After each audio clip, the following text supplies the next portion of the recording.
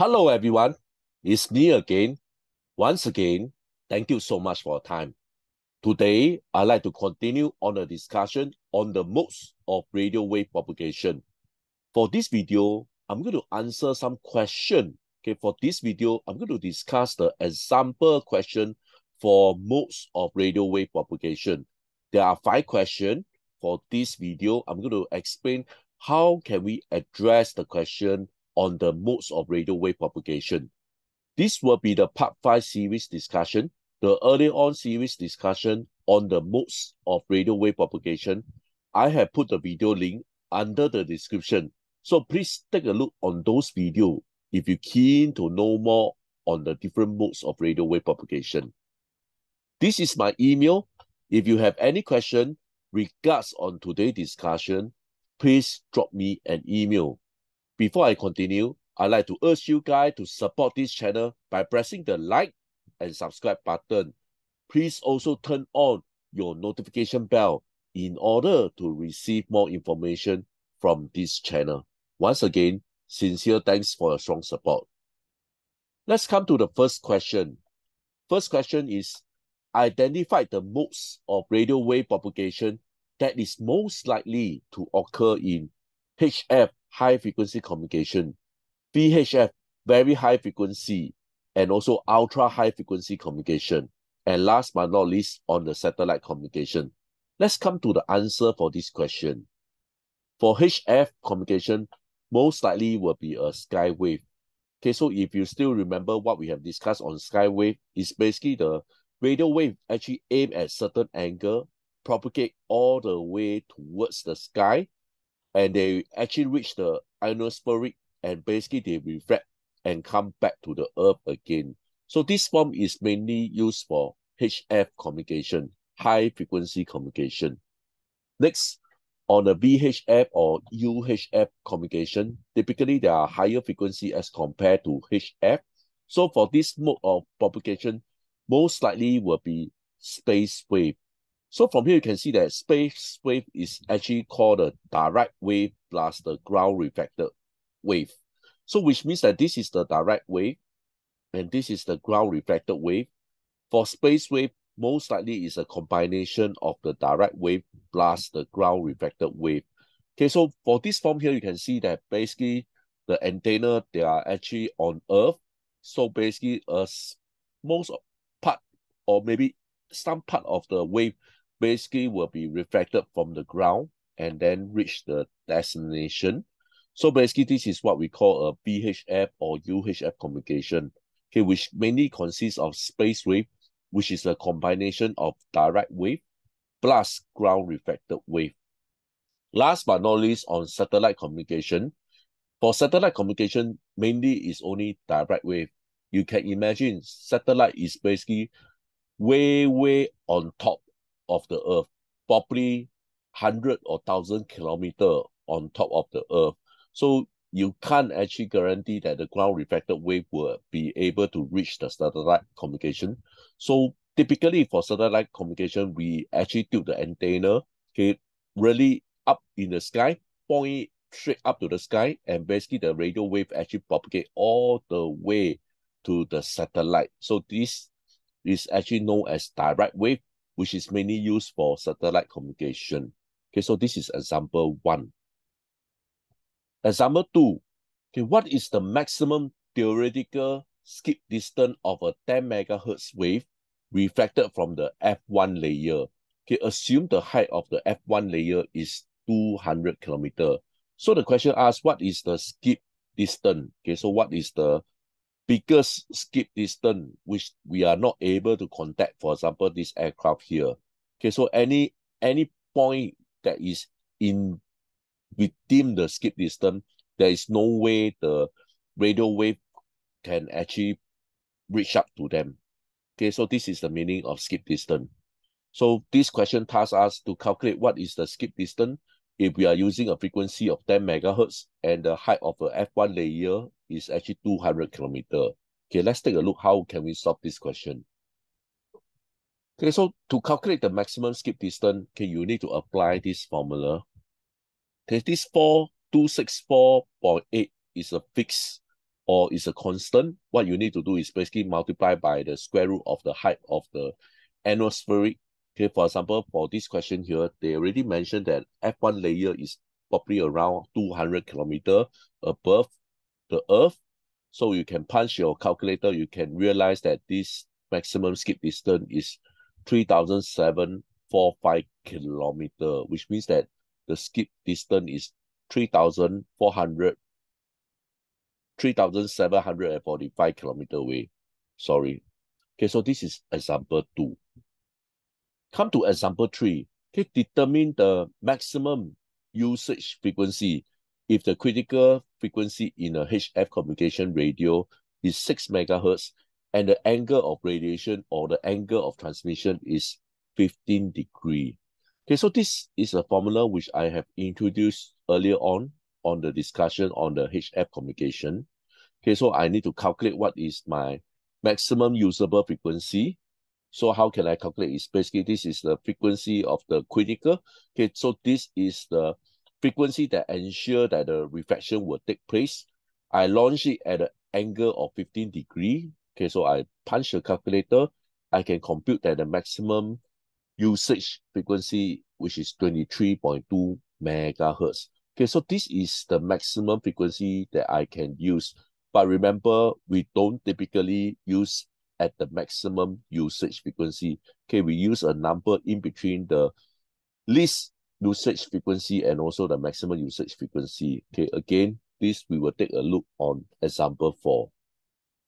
Example 4, in HF radio communication, explain why the operating frequency is normally chosen to be between the LUF and the MUF. How is this operating frequency relate to the MUF and what it is called? While radio wave at the LUF can least usable frequency, they can be reflected back to the Earth at the desired location. Okay, in fact, if you use a lower frequency, the skip distance will be reduced. However, the signal to noise ratio, okay, for LUF, they are typically much lower than higher frequency, which means that if you use a lower frequency, okay, your signal to noise ratio will be worse off than the higher frequency, which means that higher frequency actually has a better signal to noise ratio as compared to the lower frequency, because the anospheric actually absorb more at the lower frequency energy. Okay, so which means that typically, okay, if you still recall what we had discussed earlier on, for lower frequency, they can actually propagate a longer distance.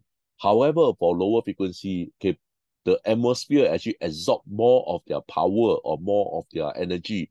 So because of this, the lower energy actually has a so-called worse off signal to noise ratio as compared to the higher frequency. So therefore, typically, okay, we will not want to use the frequency as low as possible. We want it to use as high as possible. However, when we actually operate at or near the maximum usage frequency, okay, they can result in frequent signal dropout, okay, which means that sometimes we contact the aircraft, sometimes we don't contact the aircraft. So this is the issue when we actually use at or near the MUF. When anospheric variation alter the length of the transmission path, okay, so this is what it means. Because of the different absorption, etc., or the reflection, okay, they actually result in a frequent signal dropout. Therefore, the most practical frequency is one that is between LUF and MUF and can avoid the frequency of absorption, but not so high as to result in the effect of rapid change in the atmosphere. And typically, we would like to use the frequency as 0.85 frequency of the maximum usage frequency. Okay, so let's take a look why we have this frequent signal dropout. Okay, take a look on this diagram. Okay, remember we want to use the frequency as high as possible. Let's say for this part is the maximum usage frequency. We use the highest frequency, we can contact the aircraft. But because of some variation, okay, on the atmosphere, for example, okay, let's say they actually take a longer distance and reflect back, then the skip distance is longer, and therefore we will not be able to contact this aircraft. Can you visualize this? When we actually, for example, use the maximum usage frequency, and because of some variation on the atmospheric, okay, this thing actually reflect further away. And because of this, your skip distance actually increase. And because of this, there is no way that I can contact this aircraft, for example, and therefore this is undesired. So therefore, as a guide, we actually want to use 0.85 maximum usage frequency. Okay, so this is example 4. Okay, let's take a look on example 5. Describe briefly how the reflection of a skywave is affected under the following heading. For example, under this atmosphere density, the frequency of the signal, and also the angle of transmission or the angle of radiation. Okay, let's do on this density of the atmosphere. Okay, the higher the ionization density, the greater will be the reflection. You can take a look over here. Okay, when the density actually change, okay, the reflection path also alter accordingly. In general, the ionization density increase from the D layer to the F2 layer. Beyond that, it decrease again. Okay, so basically, when they actually reach from D all the way to the F2, they basically bend. And beyond that, okay, they basically bend back to the Earth. Okay, so if you are not clear about this, you can always take a look on my HF communication. Okay, therefore, there is less reflection at the D layer than the F2 layer, and this means that the skip distance is lesser at the D layer and longer at the F2 layer. Okay, so this is example 5 to discuss on the atmosphere density. Next, okay, we talk about the frequency of the signal, which I have described on example number 4. Okay, but I would just want to put a shorter way to let you understand the frequency of the signal. Lower frequency signal are more easily reflect back as compared to higher frequency. Okay, so you can see from here, okay, the lower frequency, the chances of them to reflect back all the way to the Earth is in fact much more easier as compared to the high frequency. However, high frequency radio wave will travel further up into the atmosphere, and if reflected back, the distance covered will be longer. So if you want to increase your distance of communication, you actually prefer to use a higher frequency. When you actually use a higher frequency, they will travel deeper into the atmosphere, and if they're able to reflect back, the distance will be longer. If the frequency is sufficient high, the wave will penetrate all layers of the atmospherics and continue up to space. Okay, so this is mainly for satellite communication. If the frequency is so huge, they basically will penetrate through all the layers of atmospheric, and basically they will be able to communicate to the satellite. Okay, so this is the part B discussion on the frequency of the signal. Next, part C, okay, we talk about the angle of transmission or angle of radiation. The angle of transmission is important to determine whether a particular frequency will be returned to Earth by reflection from the atmospherics. The least angle from the vertical direction at which a radio wave of a specific frequency can be propagated and still be reflected from the atmospherics is called the critical angle at that particular frequency.